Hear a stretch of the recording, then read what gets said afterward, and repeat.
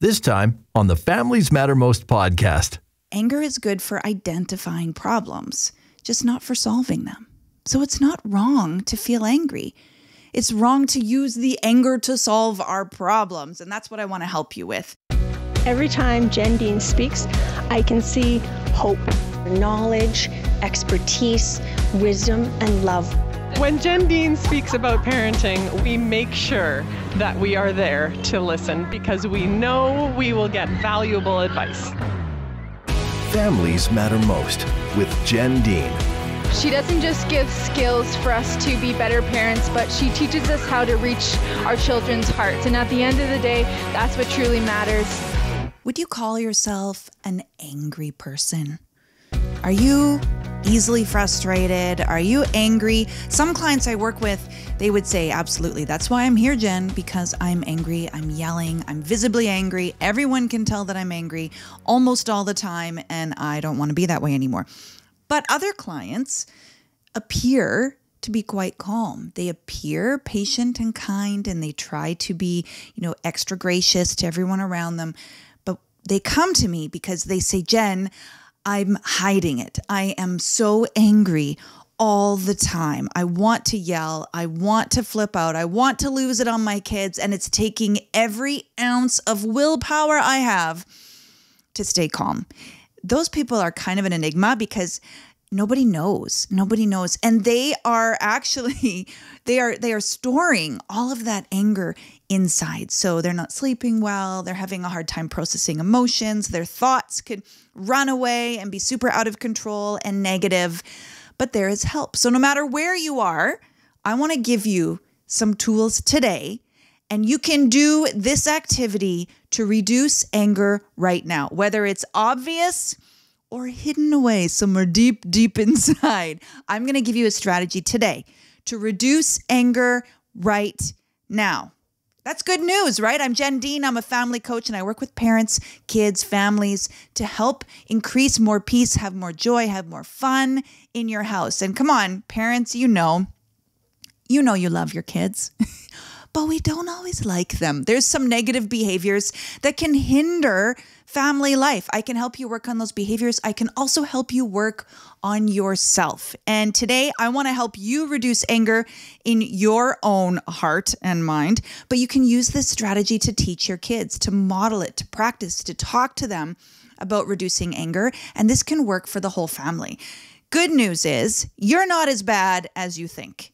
Okay. When I have clients, they always come to me and say, oh, Jen, I'm the worst. I'm hopeless. You're not going to be able to help me. And I promise you, I can. I don't think there's a single thing I haven't heard, I haven't seen. I mean, it's not a dare. I'm not hoping to be shocked. I'm not looking for shock and dismay. However, I will say this. Likely, you're not alone. You're not as bad as you think you are. You're not a monster. And you know how I know? It's because you're listening to this podcast. I think the people that are beyond help, the people that need, they need to see someone with more letters. They need letters behind their name. They need some more intense care and attention from a healthcare professional. I think they probably are not actively seeking out help. So there is something you can do. It's not as bad as you think. What I'd love for you to do is grab a scrap piece of paper and a pen, something to write on. If all you have is your phone, open up some kind of photo app so you can draw a little picture. We're going to make a very rough graft. Okay. It's arts and crafts time at Families Matter Most. I want you to get a paper and a pen. And what I want you to do is imagine you're drawing a graph and you have a line going from the beginning of your day till the end of your day. And I want you to try and chart what the anger and frustration is for you. So what it look like, now let's imagine a super calm, boring day would be like a straight line across. And let's think about the anger there. So if you were getting angry very often, I would see lots of spikes in your anger. So it would be a straight line normally, but with lots and lots and lots of spikes in it. That would show me that you're getting angry frequently. What about intensity? How high do those spikes go? So think about this graph. Maybe you wake up super happy, so you're in a good place, but then, the kids are fighting at breakfast and there's a spike. How How angry are you? What is the intensity? Is it just a little blip? And then do you come back down to where you were, or is it a huge spike? And then afterwards, does the line go back down to normal for you, or does it stay really high and angry? Does it stay that way? If you're looking for some help, you know what? There's pictures on my website. If you go look under the podcast link, also on social media, I've created some videos to show you what these charts could look like. But think of it this way. It's going to be mostly a straight line, except for what is your anger? So every time you think you get angry, that's your frequency. That's how many times it's happening. How high the spikes are is the intensity. And then the third one is recovery. How long does it take you to get back to normal? Once you've spiked, does it pretty well immediately go back down to your baseline? Are you able to let it go and move on, and then you're kind of back where you were? Or do you stay angry for a long time? Does it spike up and then stay really high before it comes down? Does it come down slowly? Maybe it takes you the rest of the day and it's slowly coming down. Does it ever get back to the normal, to the baseline? All of this will give us information. These are all clues. And the good news is you're probably not horrible at all of them. Probably one of those, you're like, you know what? I get angry a lot, but I let it go. My recovery is really good. Or I'm frustrated a lot, but at least the intensity isn't crazy. I'm just really, like low level angry all the time. Maybe that's your line. I'm curious as to what it is for you. So let me know. Send me a message, send me an email, reach out over social. I would love to know what your chart looks like for you and what you're learning about yourself. It's not as bad as you think it is. So draw a graph of your day with respect to anger and frustration. Go ahead and pause this. If you haven't done it while I was talking, pause this podcast and think about it. Draw it out. Make yourself a little chart. It's arts and crafts time. I'll see you in a moment. So we're learning about our anger. Notice there's not judgment. I'm not here to harp on you. Hey, I've done everything wrong. Remember, I was a yeller and I learned strategies and tools to deal with my anger, on the outside, to have more self-control and not yell at my kids. But then I also learned how to process it on the inside. And, that's a bit of a journey. I'm working at it all the time, but I've made huge progress. So I don't want to teach you to be fake. I want you to actually live a good, joyful, peaceful life. But part of it is the self-control piece. And I want you to think about the frequency. How often are you getting angry? How often is that happening? If you were to rate your frequency on a scale of 1 to 10, would you say, man, frequency is 10 out of 10? Like I am always like jumping on that scale and I'm always moving up and spiking into anger.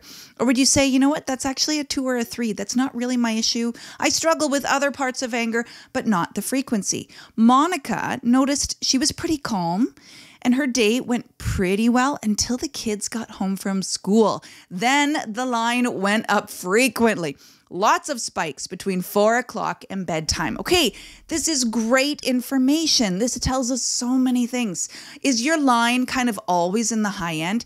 If your baseline is already a little bit frustrated, if you're kind of operating, living your life at a low level of frustration already, then when you think about it, it's only a matter of time until someone pushes you over the edge, right? And if you're kind of trying to squish your emotions down, this can also happen. If you're not dealing with emotions and they're kind of always there, but just under the surface, then it's really easy to spike, to move into anger quickly, frequently.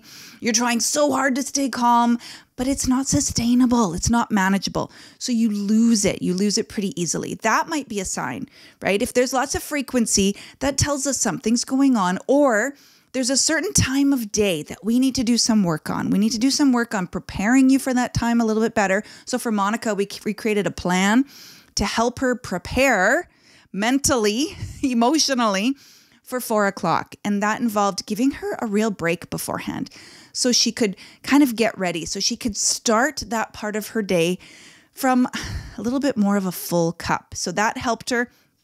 We also worked on strategies, tools to deal with that frustration ahead of time, to deal with stress. So let's find some proactive solutions to help you deal with stress before you get frustrated. creating a regular practice that will reduce the stress in your life is huge. This helped Monica a ton, and I think it can help you. So what do you need? Is it exercise? Exercise, water, sleep. Those are the big ones, guys. Exercise, water, sleep. Is that what you need? If you are frequently spiking in the evening, is it that you're tired? Maybe you're just tired. Maybe you need to go to bed. Maybe your day needs to come to an end and you need to get to bed. You need to get a little bit more sleep. Maybe it's a spiritual thing. How's your spiritual practice? You know, lots of my clients have a strong faith, but lots don't. And you need to find what works for you. So it could be prayer, scripture. It could also be nature, going for a walk, meditation. What is it for you? Is it journaling? You need to find some peace and calm every day if you can. I have a really great app that I like to use. It's free. It's 5 minutes. They are faith-based meditations. I love it personally. It's called Soul Space. It's a little bit cheesy, I admit it, but it works well for me. You know what? You get over the cheese and then you're like, you know what? I kind of really like this actually. Next one, intensity.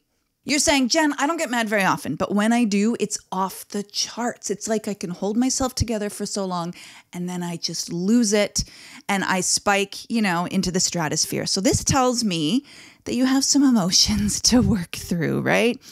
You need some real strategies to reduce anger in the moment when it happens, and that is tough. Don't get me wrong, that's hard. To keep it from going to a 10. So yeah, you're going to get angry. Let's try and get it down to a 7 or 8. Let's try and get it down to a 6 or 7. We'll work on practices that way. You're also taking the presenting issue very personally. You're overreacting. And whenever we do that, it's because you've made it mean something about you. I would love to work with you to unpack what's going on and help you reframe the situation. So a perfect example would be the kids aren't listening to you and you're calm, you repeat yourself, you're smiling, you're gracious, and then you freak out because deep down inside, you've taken it personal. You've said something to yourself like, nobody respects me, nobody cares about me, I don't matter to anyone. Notice you made it mean something about you. When in reality, is it typical kid behavior, right? For kids not to listen? Of course it is. And we work on it and we still have consequences, but we don't need to take it personally. By learning how to take control of your thoughts, becoming more comfortable talking about your emotions and how you feel. I know, nobody's favorite, but if you can do that, you'll be able to see more clearly what's really going on. You'll probably still be frustrated, honestly, but with practice, you should be able to see it as a problem to solve. So when our intensity is really high, we've made it mean more in our heads, and now it feels out of control, it feels hopeless, it feels impossible. But remember, anger is good for identifying problems, just not for solving them. So it's not wrong to feel angry. It's wrong to use the anger to solve our problems. And that's what I want to help you with. So anger lets us know something isn't working, but we can use it to figure out what that is and how we can work on it and solve the problem. So Tom learned how to manage his frustration instead of trying to ignore it. And he worked on not making it mean that nobody cared or respected him. He learned how to solve the problem and, not overreact. He reduced the intensity and the frequency of his anger. You're saying, Jen, this is too simple. No, really, it's not that hard. When we take it apart, notice we're not being judgy. We're stepping back and saying, instead of what's wrong with you or why are you acting this way? We're saying, what's happening? What's going on here? We're breaking up anger into little bits. And that's helpful. It's helpful. And you're going to see an improvement just by spending time thinking about this. You're going to think about this chart. You're going to look for patterns. The last one is recovery. If your graph looks like it takes forever for you to let your anger go, you're spending too long. You're spending too long in a negative thought spiral. A lot of what I do is helping parents take their thoughts captive. And I love this because this was a game changer for me. I think I spent so many years ruminating, thinking about my problems, but not really working on them. So it was just the negative thoughts over and over and over and over. And it can kind of feel productive because you're thinking about it, but you're not thinking about it in a helpful way. When I figured this out, that's when I made some changes in my life. That's when I feel like I had progress and I could accept myself. I could have some peace. So I want to help you with that. Ruminating is not productive. Thinking about everything that's wrong is not the same as working through it. So you're going to get stuck. You're going to get stuck in guilt. You're going to feel shame. Rhonda would feel awful after yelling at her kids. She would feel so much mom guilt for hours. You can relate, right? I've been there too. Sometimes even days. She would hold on. She wouldn't be able to forgive herself. Her thoughts would tell her she was the worst mom ever, that she didn't deserve to even have kids, that something's wrong with her. She would try to make it up to them. You've been there. She would apologize repeatedly. She would ignore her own feelings and try to be perfect for them. She would give them, whatever they wanted. She would feel guilty and try and be extra fun, happy, cheery mom for days afterwards. But it wasn't real. It didn't come from a desire to spend time building her relationship with the kids. It came from some deep, desperate need for them to love her, forgive her, to tell her that she's okay, that she's a good mom. Unfortunately, too, our kids, they learned to use it as manipulation. And all they had to do, kids are so smart, all the kids had to do was to tell mom that, she was a mean mom or a bad mom or she hurt their feelings. And they could get whatever they wanted. Kids are brilliant, man. Not that it's not true sometimes. Sometimes kids are really sharing their heart. But kids are smart.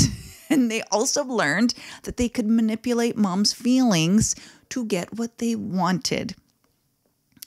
So is it really difficult for you to apologize, to make it right, forgive yourself, and move on? Do you hold on to those negative emotions? Do you get stuck in a negative thought spiral where you're just repeating all these awful things about yourself over and over and over again? Maybe you need to work on taking your thoughts captive. These are all connected, of course. Frequency, intensity, recovery. So I already asked you to rate your frequency on a scale of 1 to 10. What would you rate the intensity? Would you say, man, it doesn't happen often, but when it does, it's 10 out of 10. Or maybe you'd say, you know what? I get angry a lot, but it's only a 2 out of 10. I'm not really mad. And then the last one, recovery. What would you rate yourself in recovery? If it's 10 out of 10, that means, man, I have a hard time. I hold on to it for days. I feel awful. If it's 2 out of 10, I'm not bad. Likely, you're not terrible at all of them. There's probably one of these where you could say, hey, you know what? I'm not so terrible. And maybe there's one where you're thinking, yeah, that's my nemesis right there. I need to work on intensity, or I need to work on recovery. These are all connected. But when you work on one area, you will see an improvement in all of them. So don't put this off. This is something you can do. This doesn't even take work. All I want you to do is rate yourself on a scale of 1 to 10 in the 3 areas. Set a reminder in your phone for a week from now so that in a week there will be an alarm that goes off and say, hey, rate frequency, intensity, and recovery. Rate them again. And hopefully you're going to see a slight reduction in one or maybe all of them.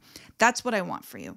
Slow progress is ideal. I want you to be thinking about it. I want you to be noticing. If you have a blow up where you're like, man, that was off the charts today. What happened? Maybe you were really tired. Maybe you got some bad news. Maybe you had a fight with your partner and it threw everything off. Maybe you were just miserable. Like, what was going on? You might say, oh yeah, Jen, I was feeling super negative about my life and I was kind of miserable and cranky and I took it out on everyone around me. Yeah, that's worth noticing and paying attention to. What happened? So that we can try and prevent it in the future. There's things that we can do. It is not hopeless. There are strategies and tools that can help. You can make a difference. So don't quit on yourself. Don't you dare quit on your kids. I'm not quitting on you. I'm cheering for you every single day. Let me know how you're doing. We'll talk to you again soon. Thanks for listening to the Families Matter Most podcast with Jen Dean, part of the Saskatchewan Podcast Network. If you are interested in contacting Jen for one-on-one parent coaching, for speaking engagements, or just to get a little more information, please visit our website, familiesmattermost.com.